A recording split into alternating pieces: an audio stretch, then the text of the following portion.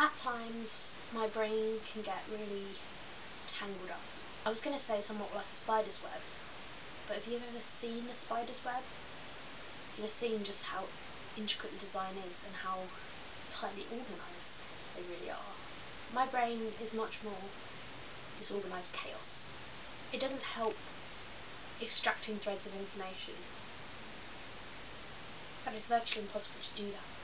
As soon as you pull on one thread, it's so tangled into other things that all the ideas just come spilling out. They get tangled up. I can't finish anything. My mind just gets more and more tangled. I just have to wait.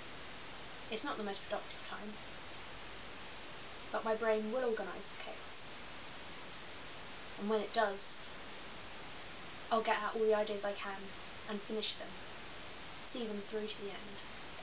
Hopefully I'll be able to extract enough to stop my brain sailing into chaos again.